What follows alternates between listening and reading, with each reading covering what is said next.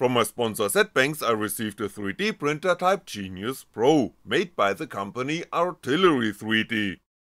The maximum print volume is 22x22x25cm. The device itself has the dimensions 43x39x59cm.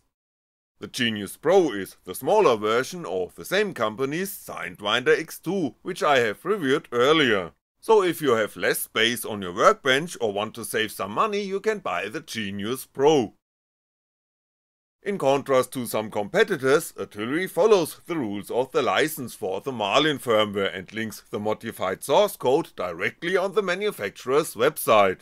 This is exactly how it should be and very much in the spirit of how open is this gadget. The Genius Pro is delivered almost fully assembled. There are high resolution photos of the package contents on the website. Only the frame has to be mounted on the base. A few wires have to be plugged in. And the filament holder has to be mounted. Inside the base is the same power supply as in the X2 with a maximum output current of 8.5A at 24V. The touchscreen controller is identical, and the mainboard doesn't show any difference either. As already mentioned, the firmware Marlin runs on the microcontroller type STM32F. The plugged-in stepper motor drivers can be quickly replaced if necessary, that's how I like it.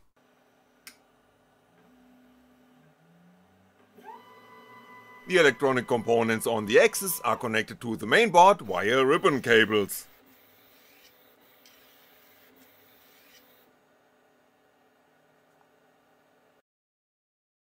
The direct extruder with its gear reduction of 3:1 is very robust and quite easy to disassemble if needed. As with the Sidewinder X2 I didn't really find anything to complain about with the Genius Pro either. The backlash of the plastic rollers, which serve as a guide along the extruded aluminum of the axis, can be adjusted via eccentric nuts.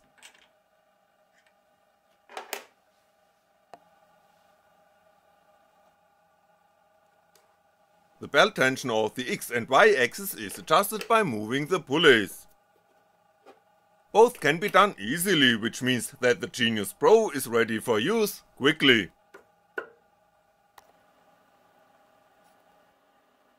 All axes run smoothly, the whole mechanic is very robust.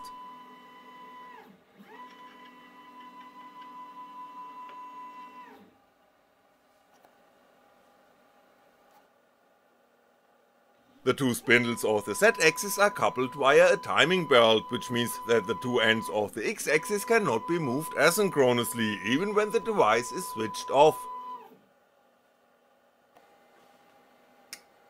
The mechanics of the printer therefore rarely has to be adjusted and the process is simple either. The autolevel function measures the height of the print bed on a grid of 25 points.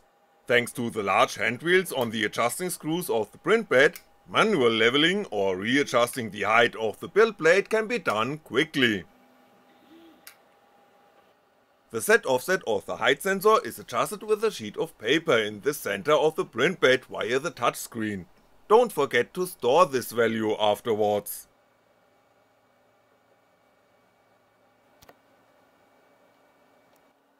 The very powerful print bed heating that is operated with mains voltage reaches 100°C after no more than 3 minutes, and 130°C after 6 minutes, which corresponds to the maximum temperature that can be achieved. The ambition temperature in my video studio was around 24°C at the time of measurement. With a well-responding touchscreen, a first print job from microSD card or, as demonstrated here, from the included USB stick can be started quickly.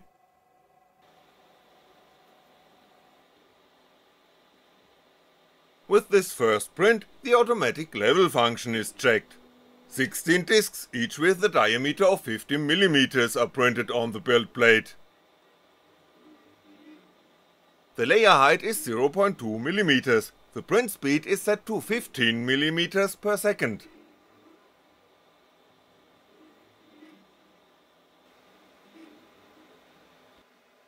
All of the discs look fine and stick well on the print bed. More on the test procedure and high resolution photos of the result can be found on the website of How Open Is This Gadget. The next test is the obligatory Benchy. You will also find all information about the print settings used and high resolution photos of the result on the website. Here is the printing process in moving pictures and with a soundtrack, so open your ears and eyes and judge for yourself.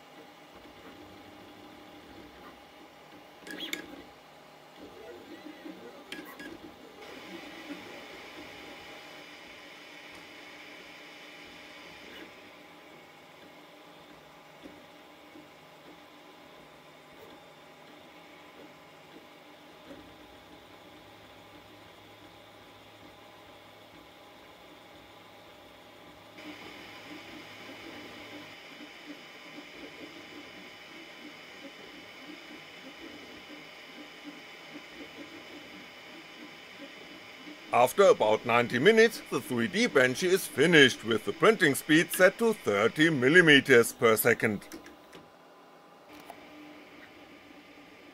The Benchy speed test that follows now isn't about getting good looking results, it's just to point out the weak points that every 3D printer has.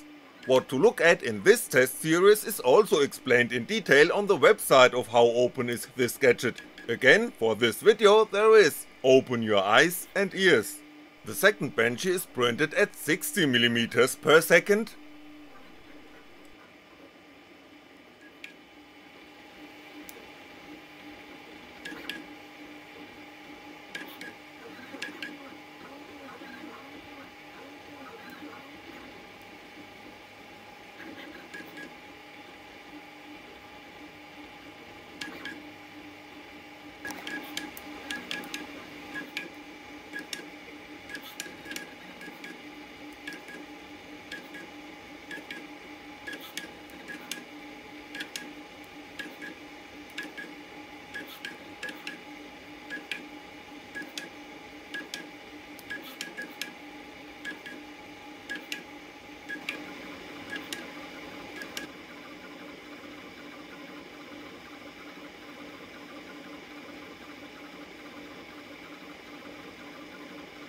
And done in half the time after about 45 minutes.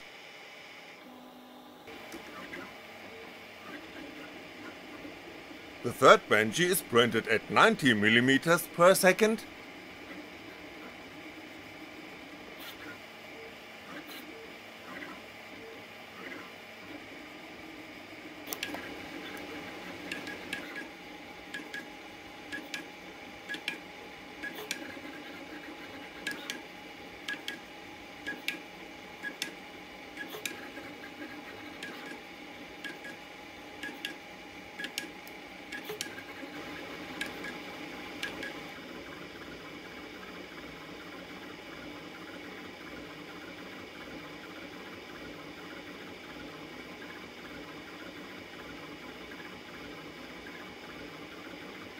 And finished after about 30 minutes.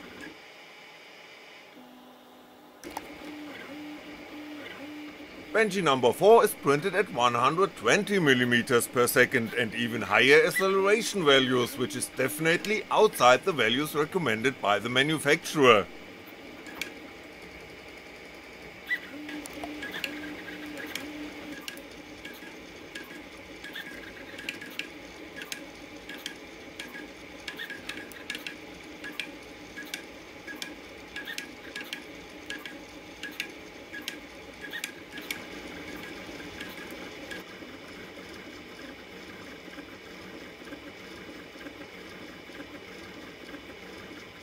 but in principle it still works and the Benchy is finished after a little more than 20 minutes.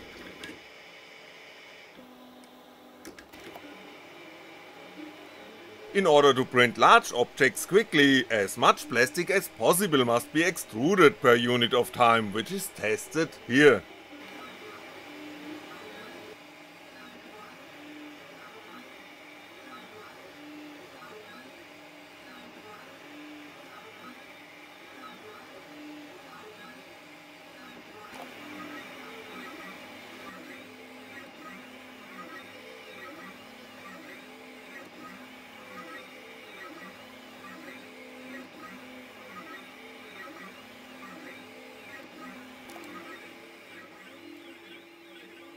Until the limit is obviously exceeded.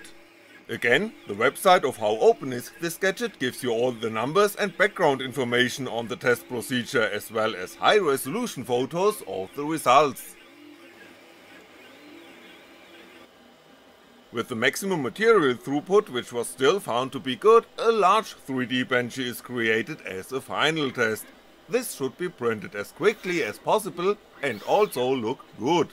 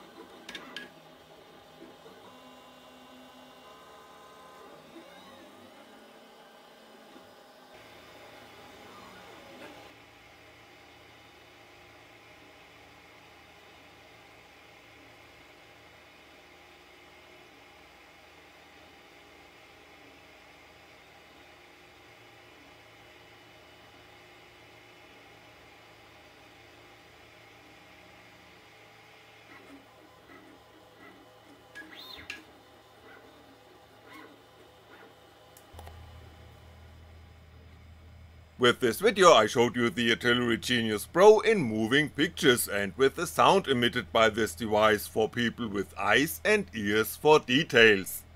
You can read how open the Genius Pro is, get all information about the test procedures and high resolution photos of the device, its inner components and the test prints achieved on the website of How Open Is This Gadget. With that you can get your own impression of the quality the Genius Pro delivers without anyone babbling of what you should think of it. Thanks for watching and I'll be back.